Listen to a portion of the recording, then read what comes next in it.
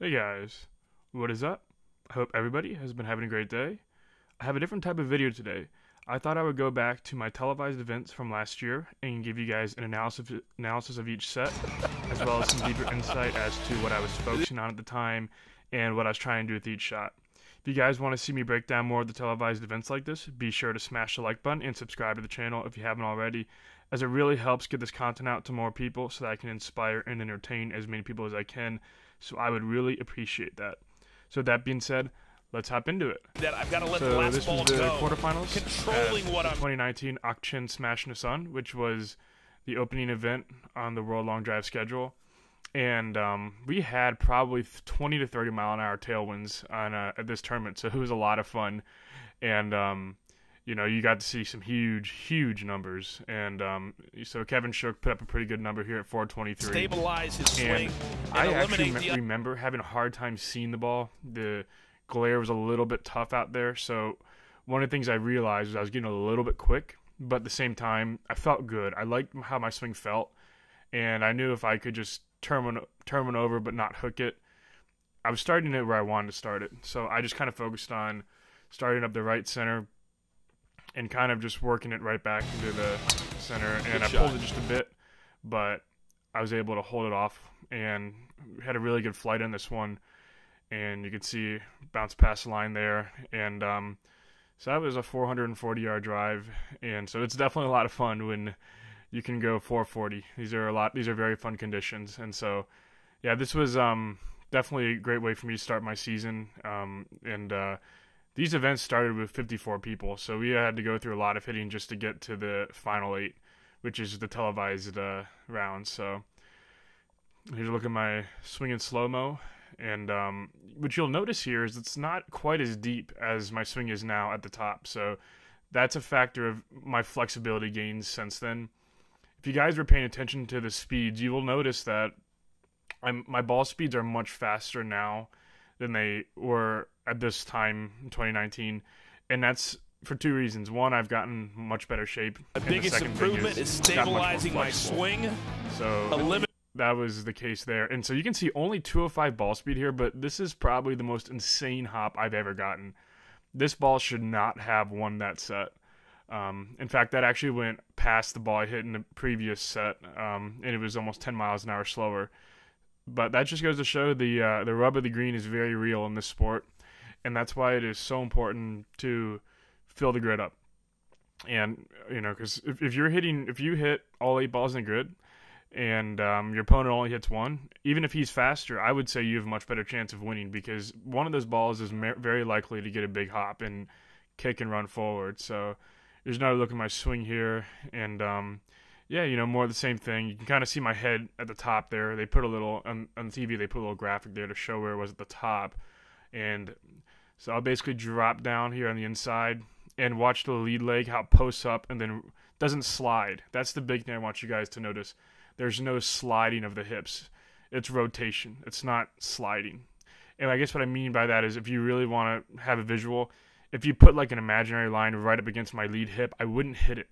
I would rotate against it. You can see my footwork here, a bit of a pivot, and then a push off the ground. And that was definitely something me and my coach Bobby Peterson worked on. Was we wanted to develop a skeleton from which to build off of. And I would consider this swing my skeleton still. Because me and Bobby Peterson had only been working together for about 3 months at this point, maybe 4. But what we did was we got my swing into the positions we wanted it. And then we knew once I got more flexible, the positions would just get more extreme, and it would lead to a much bigger shots. Right here. So that's why I gained so much speed in the last year or so. And here, you guys ready to see the number I have to go for here? I mean, you can. I'll let you just see the score once it pops up here for yourself. Yeah. Tim Burks went 474 on his last ball, and it was one of the most insane shots I've ever seen. It rode the line perfectly.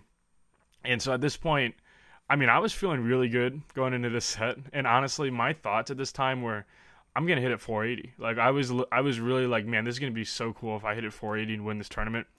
Because you guys got to realize the wind at this point was just insane. I mean, it was it's 19 miles an hour downwind, which is insane. And you can definitely tell I'm putting more on my swing now. And I'm going to need probably 218 plus ball speed up the left side. The right side has been very slow, and Tim went up the left edge, which is the hottest part of the grid. He basically hit a perfect shot. He absolutely. So you can tell I have to go for it. And these are really good numbers for me at the time. Anything over about 217, 218 for me was really moving it. You guys can notice I switched to a different shaft. And this is the shaft that I'm known for using nowadays. That's a regular flex shaft. The shaft I was using in the earlier rounds was a 4X. Now the reasoning was, if I can get inside and under the ball the regular flex, it'll launch higher and it will release with less spin. And so my coach Bob Peterson, we had always been working on transitioning to the regular flex because we liked the feel of it, and it was producing better ball speeds, at least for me. And so I wasn't super proficient with this at all, this shaft yet. But at this point, we knew we had to go for it, and I thought this was a pretty good swing here. And, yep, landed like a wedge. I probably need to, you can see me switch to at this point, because I'm kind of, at this point, I'm just trying to find something, and so I go back to something I'm familiar with.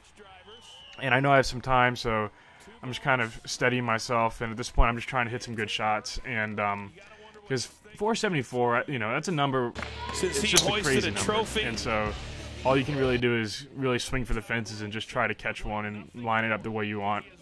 And so at this point, I'm like, well, it's time to swing hard as hard as I possibly can. So, you know, I still thought I could get this number.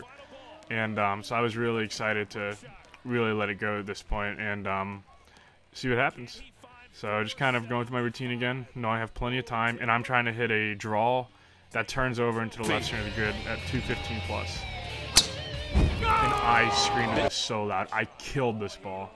I mean, it was such a perfect shot. And you can see it carries where it needs to, and it's chasing, and it's short at 466 yards. So you win some, you lose some, but really good matchup with my friend Tim Burke. So if you guys want to see more like this, definitely let me know. I hope you guys enjoyed that video, and if you want to see more, definitely leave a note in the comments. So I hope you guys have a great day.